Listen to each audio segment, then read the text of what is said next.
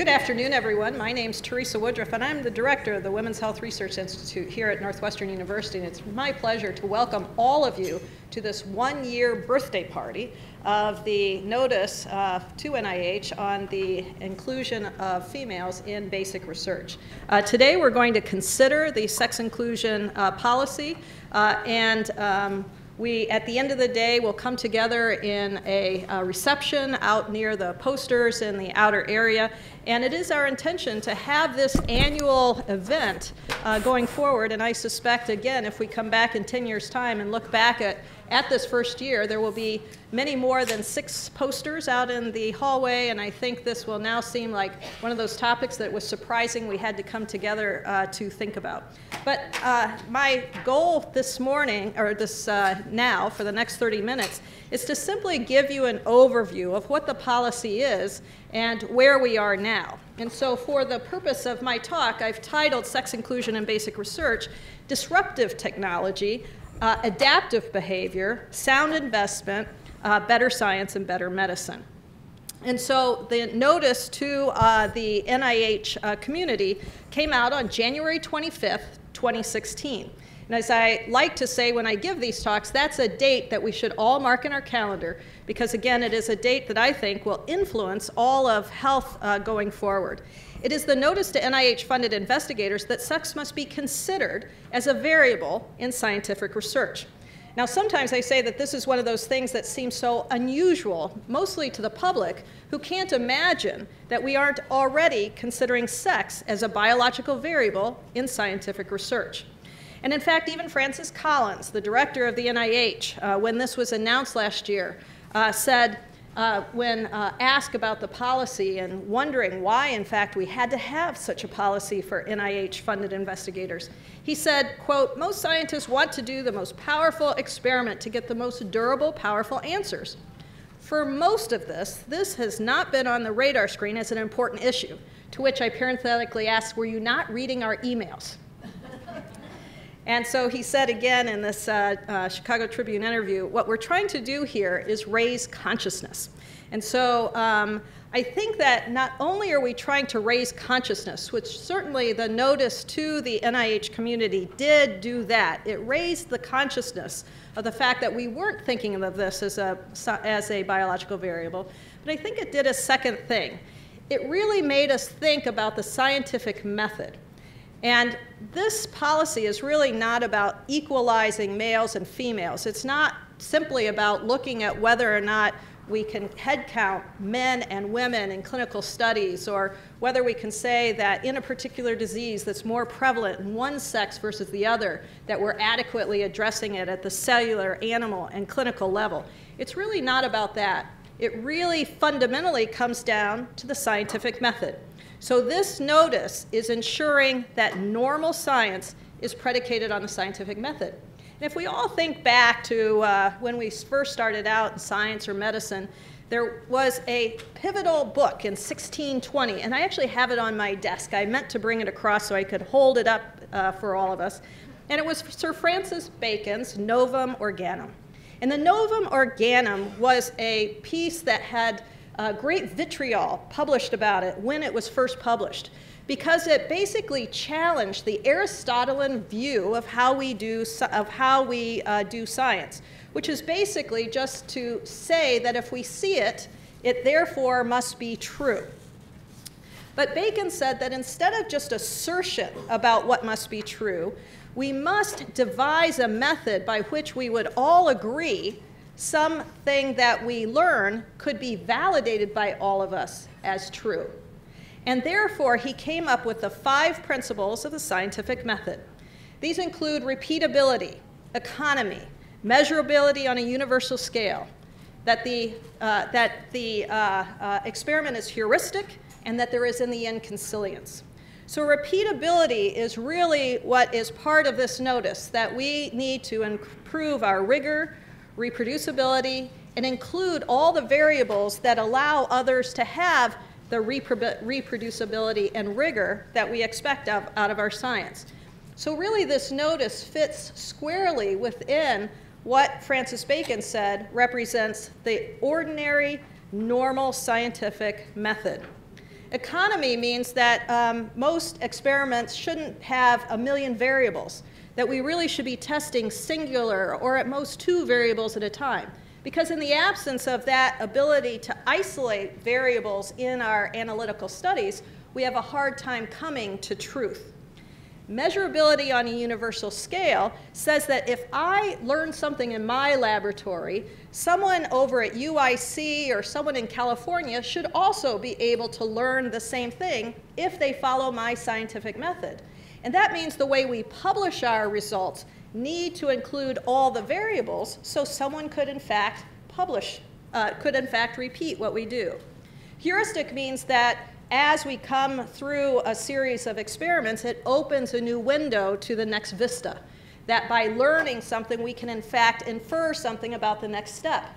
In our parlance today, we think of that as translational science. That what I learn at the bench level can in fact be utilized in human medicine. And that's where some of what we're doing is actually broken because we don't use sex as a biological variable. And then finally, consilience. Consilience says is all of us begin to learn something about the brain or the liver or about the gut or the muscle or about the reproductive system. All of this can come together in an understanding about the health of that individual or the entrance into disease or the therapeutic that leads us back to health or why those don't go correctly sometimes. So that represents the fundamental of the scientific method that I would say all of us must agree on. And in fact, sex as a biological variable is fundamental to each of those parts of our ordinary scientific method. So how do we know that something is true? We have a hypothesis statement. We have stated variables, and we test and test again. Galileo's provando e riprovando. We test and test again. So what we'll be talking about today is fundamentally something that we should have been doing for some time, but in fact, we're celebrating the fact that we now are doing it. And as we look forward, we hope to have more and more outcomes that are more repeatable, that have more economy, that are measurable on a universal scale, that are themselves heuristic, and in the end bring consilience around many of the topics that we all share as interest areas. So why should we consider sex as a variable in NIH-funded research? Because it's a part of the ordinary scientific method. So sex, the strain of the animal, the age of the animal, weight, time of day, health condition, the dose of a drug, all of these things are variables that should be part of what we consider as we develop our scientific work. So because Sir Francis Bacon tells us to, and because I fundamentally think we must, we need a hypothesis statement for how we're going to think about our work today. So let me propose this hypothesis statement. At the end, we'll see if Larry Cahill comes up with a thesis out of our hypothesis. But the hypothesis is that the next generation of biomedical advances that improve the lives of all people will require fundamental discovery research that includes sex as a variable. So that's our hypothesis for today's deliberation as we go through this particular workshop. And in my title, I said that sex inclusion in basic research is somewhat of a disruptive technology. It's really remarkable to say that that's the case, and I'll try and build in a few slides the case for this. But in fact, it is something that we hadn't thought about before. So in fact, it creates a wedge sometime with people thinking that maybe this isn't something we should do, or why should we do it, or why should we be forced to do it? So it really is today, 1 year after that notice, still something that people are talking about. It's a disruptive technology. But I think over time there's adaptive behavior. So certainly 2 years ago, and as we were leading up to this initiative, and then in the last year, I've heard more and more people who are discovering things that they couldn't have if they hadn't thought about using a female when they were used to using males. Or as my friend here who was studying MS, who studied all females, a graduate student accidentally pulled a male, and now she has a phenomenal discovery of a signaling pathway. So the adaptive behavior sometimes comes by simply becoming aware of the issue. Sometimes it's because of a conversion event, because you discovered something that you couldn't otherwise. And I think if we had an entirely new area of science opened up to us, it would be that area of discovery that we would ultimately want to head toward. So that's why I think it's also a sound investment. It represents new discovery, new territory that no one has really been in before. And so this represents the opportunity for every student who's attending this workshop to think about as part of what you'll create for your next step in your career. And in the end, I would fundamentally say it represents better science and better medicine because of the scientific method and the ability of the good, rigorous scientific method to be translated more rapidly and more cleanly to clinical medicine. So, gap analysis. What is the basis of sex? Part of what has been part of the debate is really what do we mean by sex as a variable? Well, sex is the genes, the X and the Y, and every cell has a sex. It has an X and it has a Y, or it has two X's. It's also the hormones, the imposition of hormones on the biology of individuals, of the reproductive cycles, of cortisol, of the stress hormones. The hormones of the body are produced at different levels and at different times across the life course for males and females.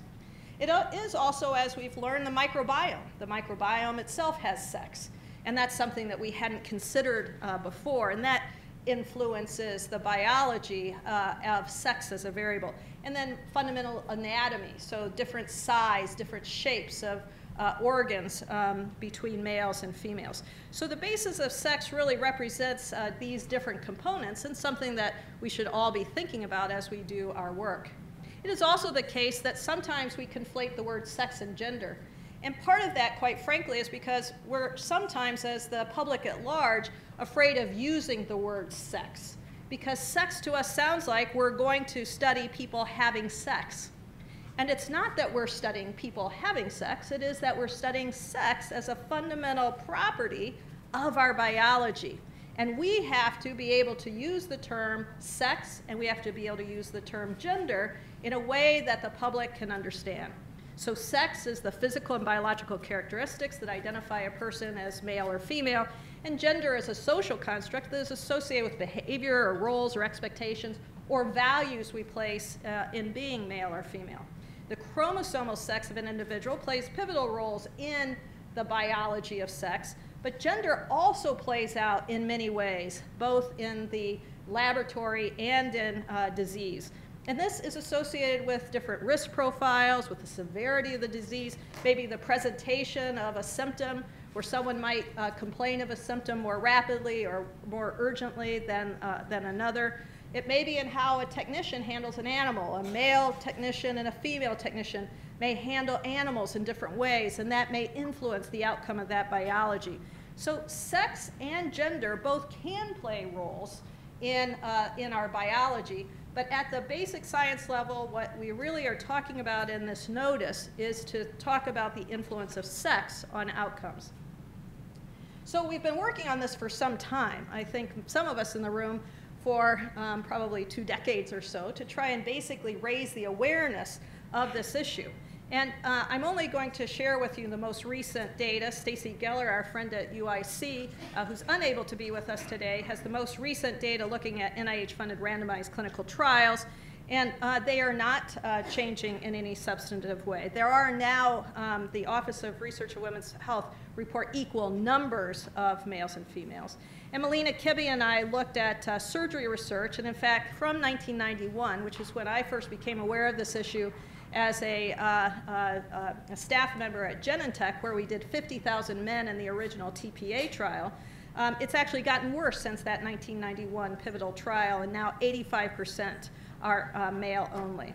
If we look at those diseases where there is a sex prevalence in those same papers, this again was Melina Kibbe, who's a vascular surgeon, 44% did not specify the sex that was studied. And I think this is something that fundamentally we can all agree needs to be fixed. And of those that did specify the sex, 88% included only males. If we look then at cardiovascular disease, which 1 in 3 women will die from heart attacks, it is the #1 killer of women, regardless of race and ethnicity. And it is one of those diseases where we've placed a great deal of funding of our biomedical research funds into cardiovascular disease, exactly for these stark statistics, because we'd like to change the curve of the death that occurs associated with cardiac disease. But an IOM workshop showed that women were less than 40% of study participants in clinical research, and 19 cardiovascular randomized control studies had 27% of females. We now host, Marla Mendelson hosts an annual event that talks about sex inclusion policy in cardiovascular disease. And because we'll be talking about basic science today, we actually have data from the cardiovascular journals looking on sex differences reporting. And in this paper in 2011, it showed that despite the fact that so many women actually experience heart failure, most of the journal articles actually are unspecified as it relates to sex. And that represents a fundamental problem as it relates to normal science and the way we think of ourselves in terms of the Francis Bacon methods of science. So this is something that should be changing over time. If we look at other diseases, the tsunami of obesity that is overtaking our health system, the Endocrine Society, when I was president, looked at obesity from a sex perspective. Obesity is slightly higher in women than it is in men, but the metabolic syndrome, which has the central abdominal obesity, which is the more disease-prevalent version of obesity, is highly disproportionate in adult females versus adult males, with 65% versus 46%. But if we look at our pediatric population and track metabolic syndrome in boys and girls, we see that boys have more prevalence of metabolic syndrome than do girls. This represents a group of very, very ill children who are going to grow up to have a variety of health issues that we're only beginning to understand. And so it's critically important that we continue to think about male and female biology as it relates to the presentation of these diseases, as well as the eventual therapeutics that these boys who become young men will require. I also mentioned that one of the issues with some of the issues that are associated with the sex inclusion policy is the cost. Well, the cost of obesity to an individual adult who has obesity is calculated at nearly $4,000 of additional annual medical spending per capita. That represents an enormous health care burden on our society, and one that if we could understand better how males and females present with the disease in ways both behaviorally as well as medically to modify, we would be able to improve health as well as change that cost curve. Skin differences and sex differences in skin biology is something that Northwestern has focused very heavily on. And some of the differences that you see here will be discussed later in our panel discussion. But skin thickness differs between male and female, and of course during the life course, our skins differ in thickness over time. And if you look at wound healing, it depends on whether you're talking about skin or mucosal, whether males or females have an advantage. And so understanding this is really critically important to our dermatologic care, but it also informs the basic biology of those people studying skin disease.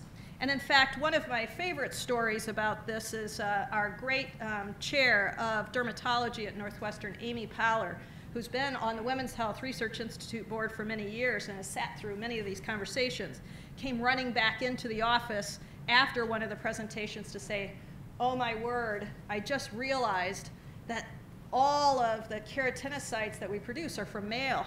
Everything we do in our skin disease research center comes from male keratinocytes. It's from the foreskin, from male foreskin."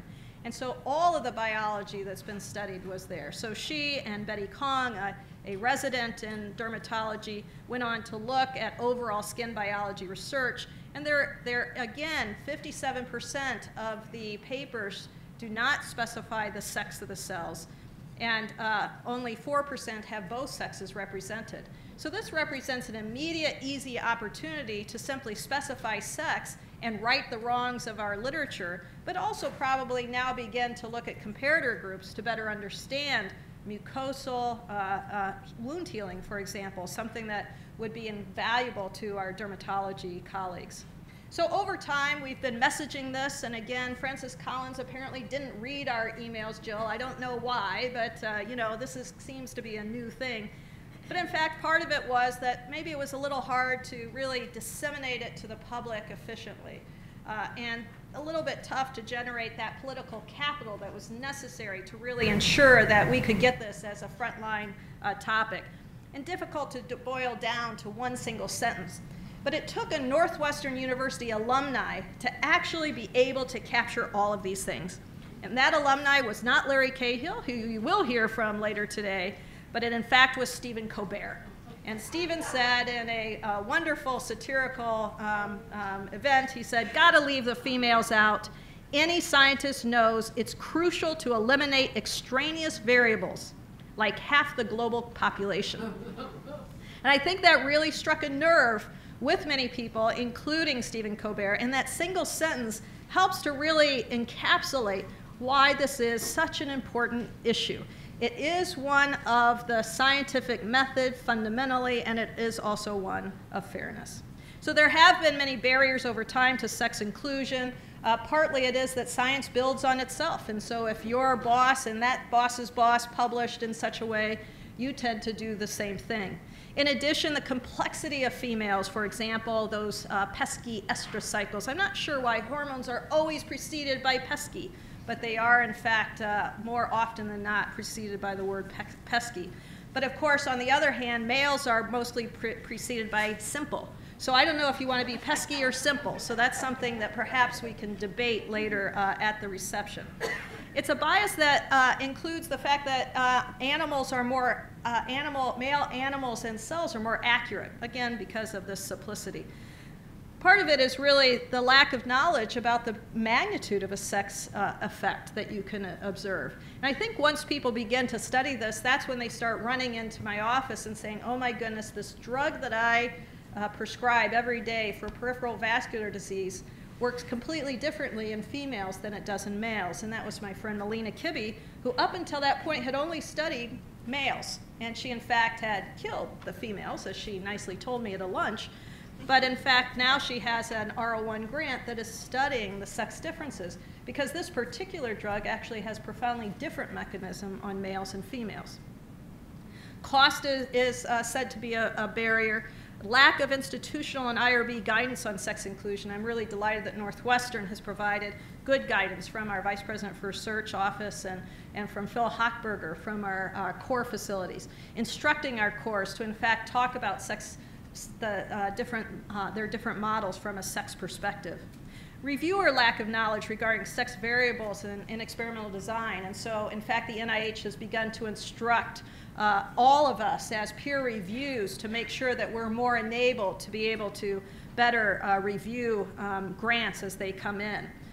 There's been a little bit of buy-in issues from some stakeholders, but again, I think the tide is largely changing on that. And this is both first started with the funders and of course with the public. Anytime we talk about this in the public sphere, it's very clear that the public wants to make sure that our drug pipeline is as smooth as possible, that every biomedical dollar is going as far as it can, not just toward a paper, but towards better knowledge about all of us. There's the worry about the word sex itself, and that may be something that allows us to kind of get out of the issue a little bit, but I would urge all of us to embrace the word and be able to define it in a way that allows it to be really utilized in the way that it should be. And then of course our publishers have neglected sex consideration, and so that's why we've allowed ourselves to actually publish without annotating the sex of the animal. We have to say dose. Can you imagine not saying the dose of a drug or the time that drug was given or the temperature? You can't imagine that because we do that. But we somehow don't say whether or not the animals were males or females. At some level, that's because people presume it's male. And so I think that's one of the things that publishers are now working with us on, the Journal of Neuroscience, all the Endocrine Society journals, and I think at last count nearly 120 journals as listed by Londa Schoenbringer at Stanford, now have explicit requirements for sex as part of not only the methods, but in some cases as a part of the title, as in the case of the Endocrine Society journals. So again, all of that, I gave you a lot of sentences, but if you wanted to boil it down to one sentence, we have to turn back to Stephen Colbert. This long-standing tradition of testing on only male subjects is based on this underlying assumption that females are simply a variation on the theme. Folks, that's science. Male is default human. So the messaging is this, that there's an intellectual reason that we should study the biology of sex because it informs health and therefore matters to all stages of biomedical research.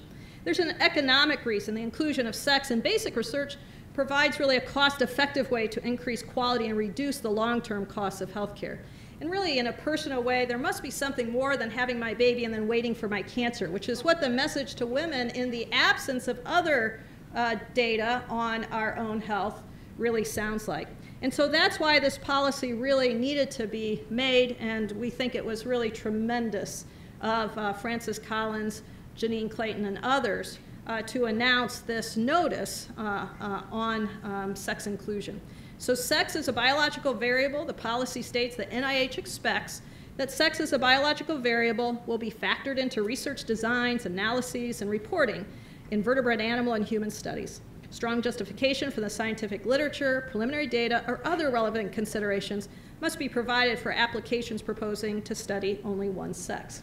So it's not an edict. It is a way for us to adhere to our ordinary scientific principles that date back to 1620. Considering sex as a biological variable, so considering is not the same thing as requiring.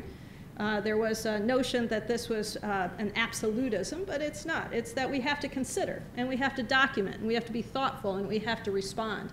So to our scientific community, we have to take one more step. And I don't think there's anything wrong with taking one more step in determining whether or not there should be sex as a variable that would be valuable in the research. It doesn't expect all of us to become experts in the field of sex differences. That's not the rationale as I just read. But it does have all the suggestions of really looking to the literature to discuss the influence of sex, to use male and female when appropriate, to think about powering the study if you're going to in that way. And in fact, we have had long discussions on powering studies, something that many times basic scientists just forget to do. And then to really report it. That's one of the clear mandates as part of this discussion.